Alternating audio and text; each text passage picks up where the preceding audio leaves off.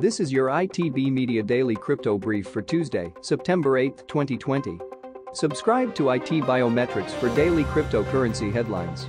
In mainstream financial news, CNBC reports, widespread overconfidence is putting investors in a dangerous situation, Invesco's Kristina warns. Bloomberg headline, Swiss Canton takes taxes in Bitcoin as crypto gains traction. The Asia Times reports, crypto crash, time to panic or buy the dip.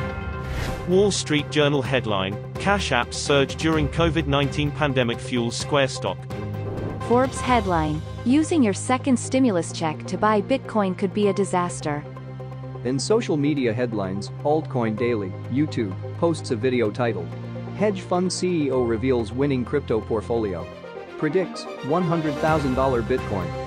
Cryptocurrency news. The Moon YouTube reports, you won't believe this. New Bitcoin pattern predicts $20,000 in a couple of months. Data-YouTube posts a video titled, Bitcoin drops over 17%. Are we going lower? On Crypto Zombie YouTube, Bitcoin historical setup. Major opportunity? What happens next is critical. In crypto publications headlines, Cointelegraph reports. Was Tim Draper's support of BCH the result of a hack?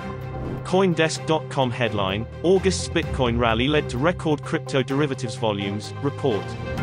CryptoNews.com reports on its front page, Blockchain ID, war, in the offing as Korean giants prepare rollouts. This has been your ITB Media Daily Crypto Brief for Tuesday, September 8, 2020. If you want more global cryptocurrency news and real-time alerts, hit the subscribe button now and follow ITBiometrics on social media.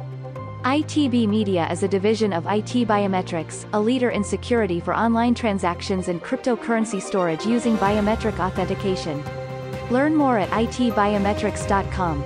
You should not treat any news or information from ITB Media as a specific inducement to make a particular investment or follow a particular investment strategy.